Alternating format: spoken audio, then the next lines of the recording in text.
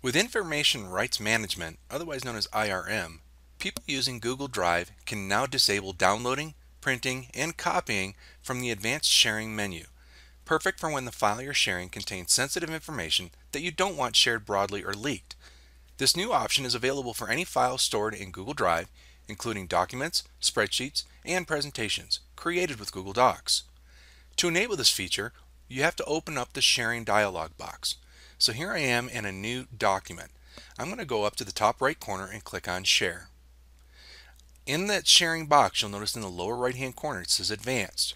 Click on that Advanced word and it's going to bring up our sharing dialog box.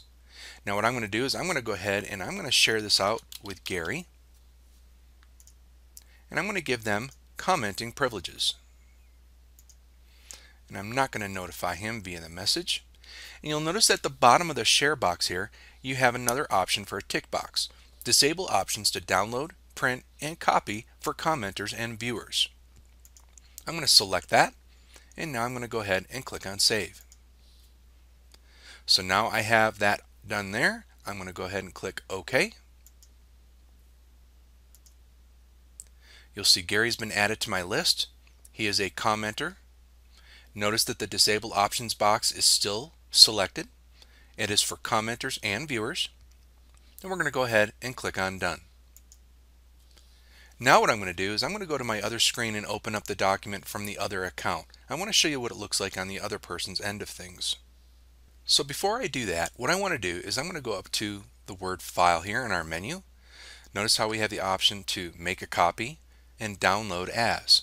So now what I want to do is I'm going to go to the other person's frame and have a look at what the document looks like. So I'm just going to drag that over from my other screen into the screen here. You'll notice I am in commenting mode or suggested edit mode, as we see in the upper right hand corner.